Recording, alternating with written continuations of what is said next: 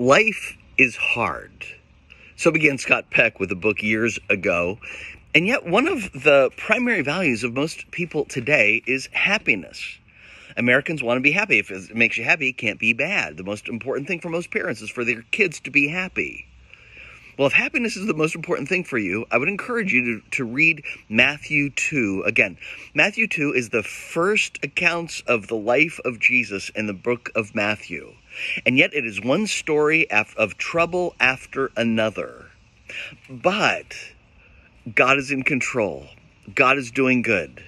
Verse 23 says, "And he went and settled in the town of Nazareth to fulfill what was spoken through the prophet, that he would be called a Nazarene." Life is hard, but God is always in control.